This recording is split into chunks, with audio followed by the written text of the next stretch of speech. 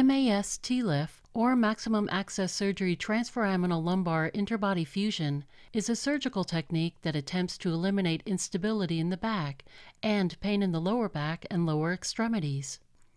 MAS Tlif is a less disruptive approach to decompress nerve roots and fuse one or two vertebrae together to reduce their motion.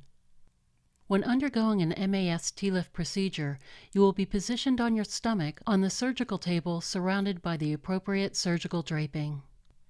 An X-ray of your spine will be taken to show the appropriate disc space. Your surgeon will make a small incision off the midline of your lower back or lumbar spine.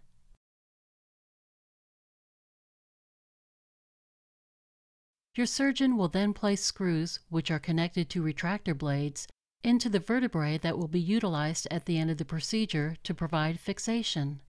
Nerve monitoring can be used to monitor disturbances to nerves during spinal procedures.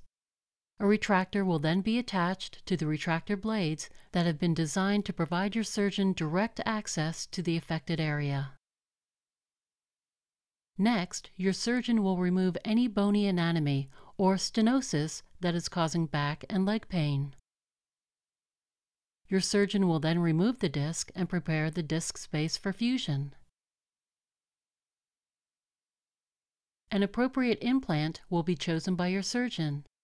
The implants, along with bone graft, will be placed into the empty disc space to restore the proper disc height and assist in spinal load, alignment, and fusion. In order to stabilize the spine, the screws will be connected with a rod. This stabilization will encourage bone to grow and fuse the vertebrae together.